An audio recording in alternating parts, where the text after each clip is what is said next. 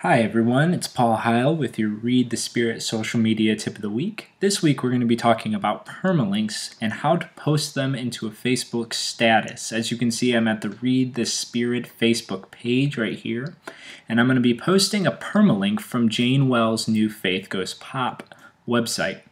Here's the Faith Goes Pop website, and what I've highlighted here is the actual URL for this website. Now this is not a permalink, and if you copied and pasted this would actually just go right to this page itself. So if I want to copy a permalink, I'm going to click on this specific post right here.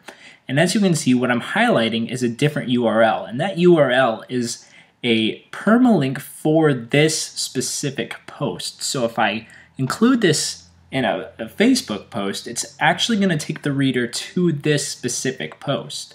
So what I'm going to do is I'm going to right click what I highlighted, that URL, and I'm going to hit copy, and I'm going to go back over to the Facebook page, and I'm going to click in the text box, and I'm going to click paste, right click paste.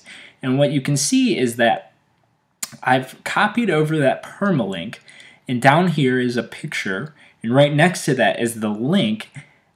So the link is included now, and what I'm going to do is I can highlight what I just copied in there, and I know that seems redundant, but I can delete it, and then I can type in a message so it looks clean and clear and so readers can see it, and I can go down and hit post, and the link, the permalink, will be copied into the Facebook post.